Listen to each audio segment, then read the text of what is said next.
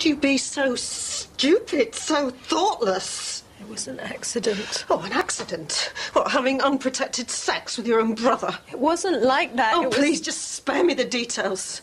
It was so stupid. Have you any idea what this might have meant? Did you stop and think about this for 1 minute? Mum, please. Your brother, the father of your baby, my grandchild. God only knows what sort of monster. How could you? I'm sorry. I know what you must think. After all the trouble, all the heartache, and yet you still carry on. Why? I can't think of anything worse than this. I mean, have you any idea how your father and I feel? I'm so sorry, Mum. Having grandchildren is something that we've looked forward to so much, but you've turned it into something monstrous. You could have been carrying your brother's child. I was carrying his child.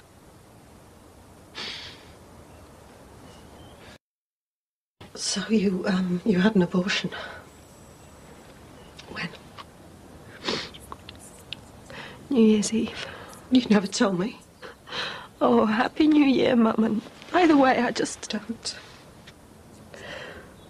How could I tell you? How could I tell anyone? So nobody else knows about this, not even Nat? No. I thought best just get rid of it. Carry on as normal. My daughter's pregnant by my son. Why? I mean, why? Look at what it's doing to you. Look at what it's doing to me, to all of us.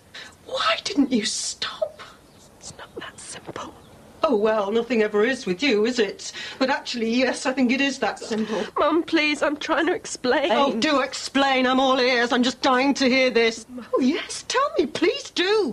How you and Nat had sex, how you got yourself pregnant and took yourself off for an abortion. I'm so angry I could hit you. I had to do it. And I hate myself for it. But I couldn't very well have it, could I? No.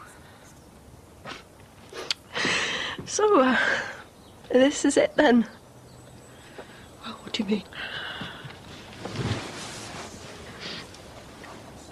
Well, me and Nat. Game's up. Playing doctors and nurses all this time. Even getting caught by Max and Susanna didn't stop us, did it? But this... being pregnant... going to that clinic on my own... It must have been awful. I cry every time I think about it. You know how I feel about abortion. But this has really made me think about things. Children and that. I mean, somewhere down the line, I'm going to want to be a mother. Have a family of my own. I do want children, Mum. Oh, yeah, but surely you wouldn't think... No, it's all right. But don't you see? It's bruised that Nat and I can't be together. So this is it then. I can't have my brother's children, can I? No.